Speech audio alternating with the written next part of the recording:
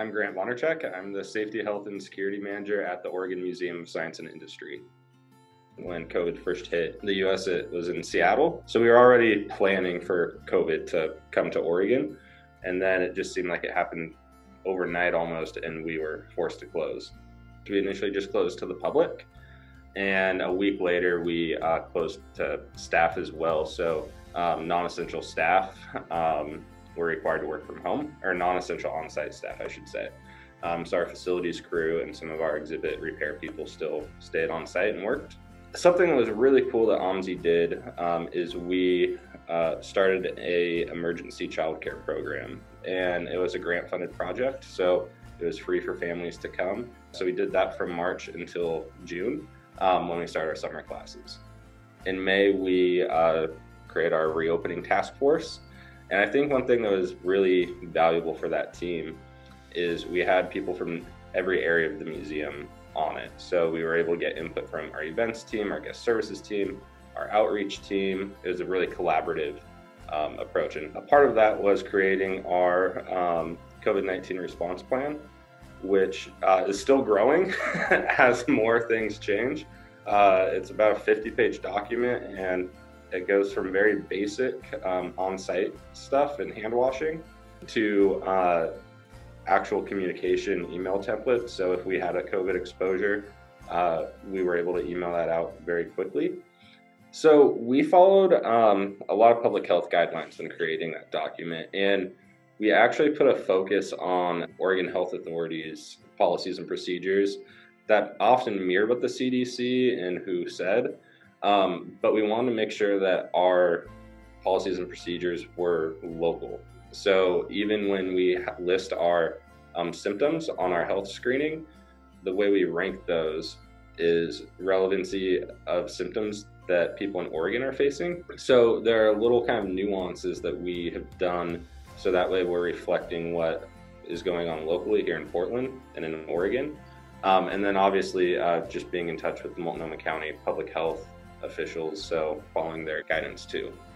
During initial closure, we focused a lot on digital content, and we're still doing a lot of digital content, and we've even been doing digital events. So we've been shipping out alcohol boxes. We do OMSI After Darks, which is a 21 and over event, so we've still been doing those as the pandemic's been going. And then as staff have started to return to work, we're just having to make sure that office spaces are set up safely, so we don't have a lot of shared office spaces, and if we do, making sure those desks are far enough apart. I think there was a lot more anxiety about reopening in June 2020 than where we are here in July 2021, where a lot of people have been able to get vaccinated now. So for staff coming back, a lot of it was just making sure that they felt safe and making sure that they were comfortable. And even before Oregon implemented their mandatory mask policy, we made masks mandatory for staff. So we just really want to make sure that they felt safe, comfortable, that they also had the supplies that they needed, that we had hand sanitizer in their areas for them. We also did a separate training with our guest services team, just since they're more guest facing rather than someone who's working in an office space. So we did look into who is the 10-minute Zoom training, who's that catered to, mostly office staff.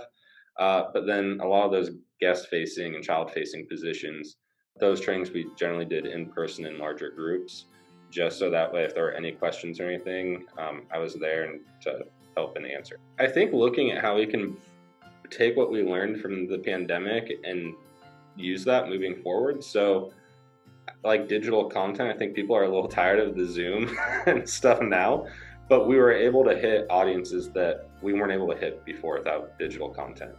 So that is still a plan for us moving forward, to keep our digital content going. And then really just monitoring and being able to adapt and be flexible. Cases are continuing to rise right now.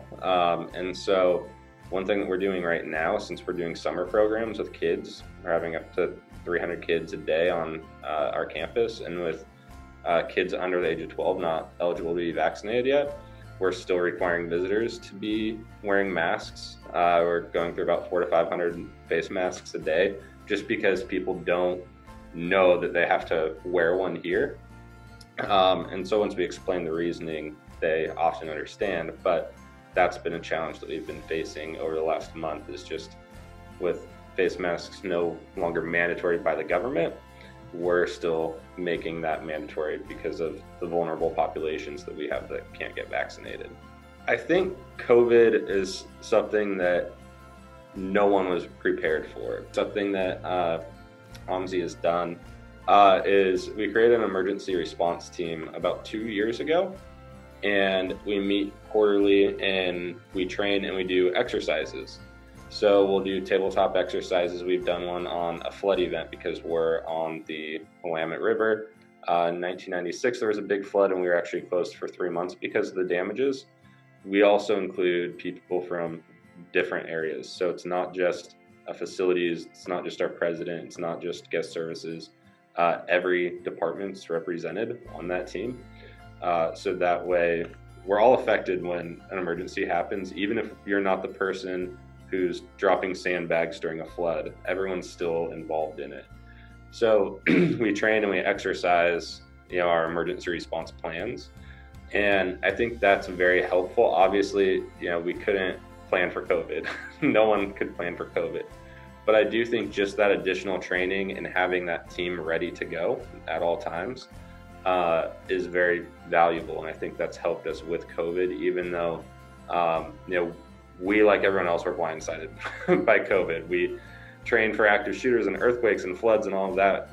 We were not ready for a global pandemic. I don't think anyone was. I brought up that our emergency response, or our COVID response plan, was based on local guidelines, working with local partners. So, we were in talks with the Portland Art Museum, the zoo, the Children's Museum, which unfortunately closed a couple months ago. But, and making sure that we were all in alignment. So when the CDC came out, I think in May, with vaccinated people no longer need to wear face masks inside, Oregon immediately adopted that. And there was a collection of institutions that met and still said, we will be moving forward requiring face masks. So that way we're moving forward united. And so really working with, your local institutions, I think it's great to also branch out and see what other, museums might be doing across the nation, because COVID is hitting all of us, but I do think it hits us all differently based on where we're at. Even if your neighbors in your own community and a crisis happens, such as an earthquake or something of that nature, the odds of, them helping you and you helping them and already having that relationship established goes up immensely, versus if there's a crisis in your neighborhood and you have no idea who your neighbors are. Having that relationship established is a huge benefit.